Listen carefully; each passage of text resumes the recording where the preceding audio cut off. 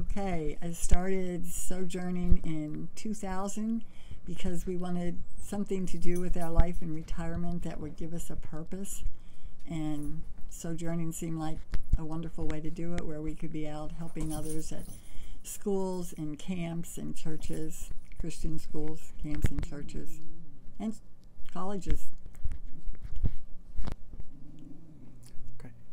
Well, we travel with a purpose, working for Jesus, serving the Lord. And I was an elder, and that's a way to serve. This is another way to serve. We just get to see the world while we're sojourning. So we get to see people, and the world is small when you're traveling with Christians. And we really enjoy it. I used to fish a lot, but now I just travel with the Sojourners, and we enjoy that.